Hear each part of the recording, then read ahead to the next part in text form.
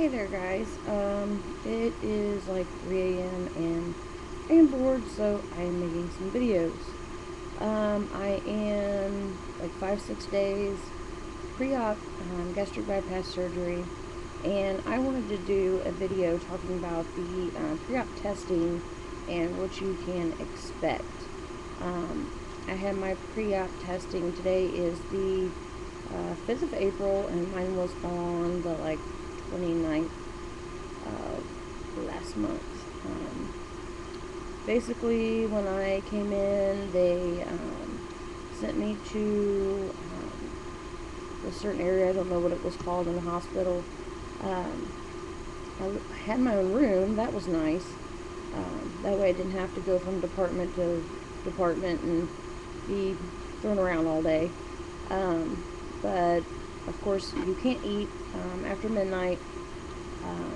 Eat or drink anything, take your meds, nothing. Although talk to your doctor about that, because there may be some meds you are allowed to take, but for me I wasn't allowed to.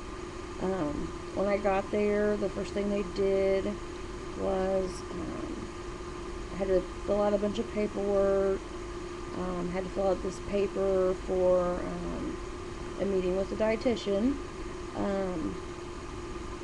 Let's see, they did a chest x-ray. So, of course, you had to change into the wonderful hospital gown that's so lovely. And then after that, the most memorable thing was having my blood taken. I have 3 children, so I am not a wuss when it comes to needles. However, they took 15 large vials of blood. After about 10, I was starting to get a little lightheaded. And these weren't the small, regular-sized vials. These were large vials, and it wasn't pleasant. So, if you have an issue with needles, you might want to lay down and be prepared. I was sitting up, and then, of course, not having any food in your stomach doesn't help either.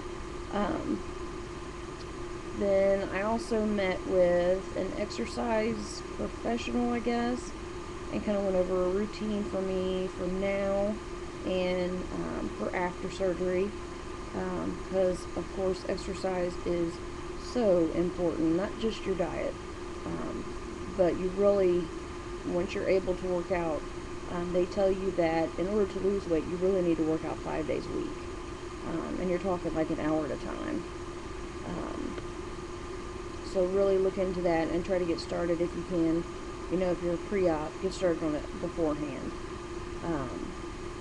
I also met with a discharge nurse to kind of go over my care for after surgery, and kind of what to expect when I'm in the hospital and admitted. I also met with an internal medicine doctor to let me know what meds I needed to stop now, because I know things like ibuprofen, naproxen, they want you to stop that at a minimum of 10 days before surgery. Some may want you to stop even before that.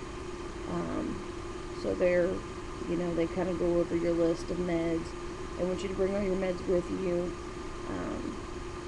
and take care of that. I also met with I guess like the head nurse of the floor, and she showed us the leg compressors that they put on your calves. I guess you'll wake up after surgery with those, and it's to help keep from getting blood clots, because that's one big concern they have during surgery. And then also you have the drain tube, the wonderful catheter. That's probably the worst part.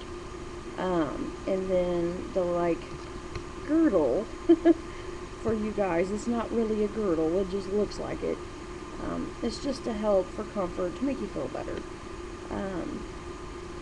And like I said, just told us what to expect. And I was in a little group of people, and that was kind of nice. And then after everything was said and done, you were able to put your clothing back on. They kind of went over, nutrition-wise, and then the diet that you're going to have for 6 weeks after, and then, even after that. They went over She gave us little samples of different protein drinks to try. Unfortunately, most of them was quite nasty. I guess I'll just have to get used to that. They had us try the protein. It's like a, man, I need to get these packets out. I'll have to show you guys because I still have most of them. One is supposed to taste like chicken broth, and it really wasn't that bad. So, thank God I at least found one that was okay. And she had us try these calcium lozenges thingies, however you say that word. Anyways, those weren't bad either, because you need 1,500 to 2,000 milligrams or whatever of calcium a day. And then, your protein, depending on the surgery for the Roux-en-Y, is 60 to 80 milligrams.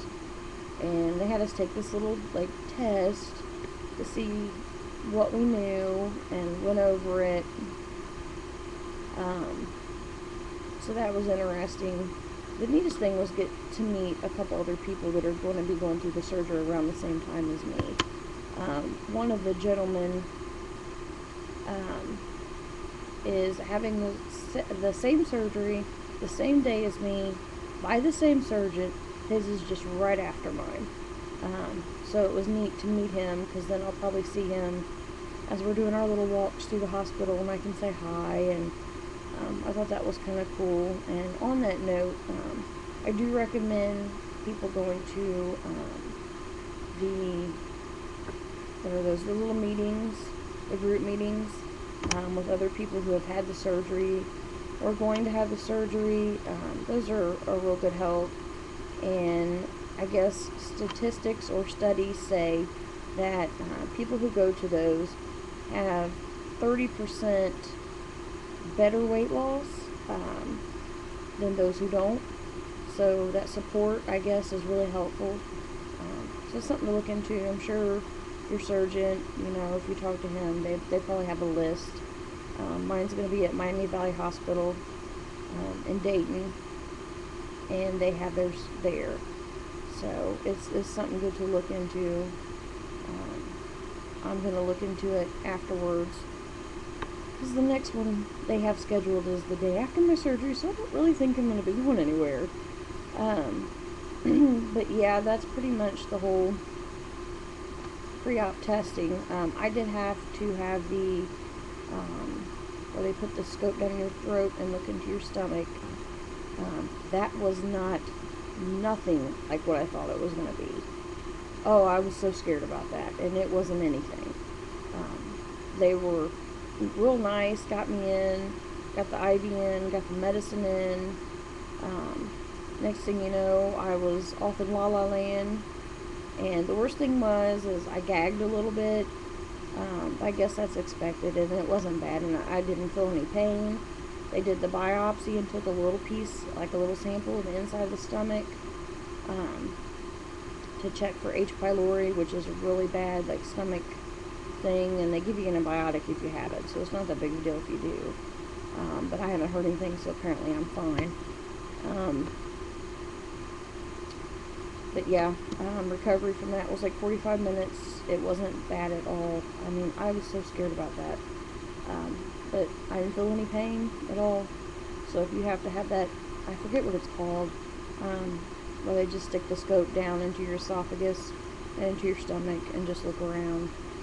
It's not bad. Don't worry about it. But I'm almost out of time. If you have any questions, concerns, comments, feel free. And that's it, guys. Talk to you later. I'll try to update one more time before surgery. Thank ya.